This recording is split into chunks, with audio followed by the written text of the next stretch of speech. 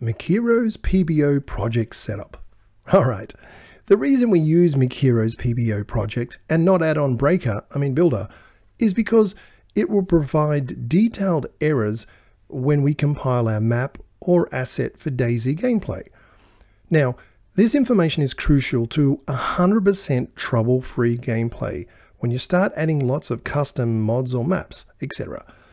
Now, the setup procedure. When you installed the Mikeros all-in-one installer earlier in this tutorial, it also installed a PBO project as well. If you don't have an icon on your desktop, go to search bar and type PBO project, look for the icon, right-click on it, and choose Pin to Start to make it easy to find. Now, double-click on that icon. It will open with a DOS box and a program window like such. To begin, minimize the DOS box. Now, you will see the main exe program.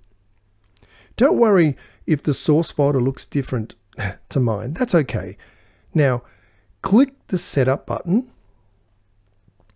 A window will appear like the following.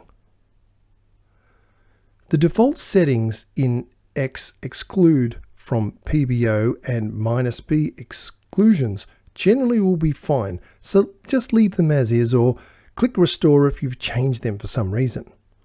I will give you below what the defaults are just in case you need them. Next, in the text editor, add the following.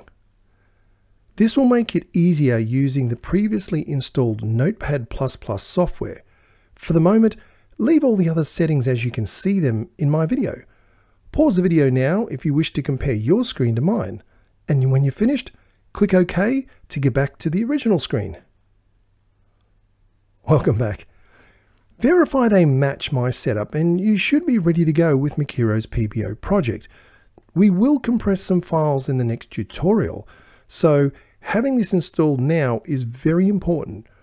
Well, that is the setup and checked. I'll see you in the next video.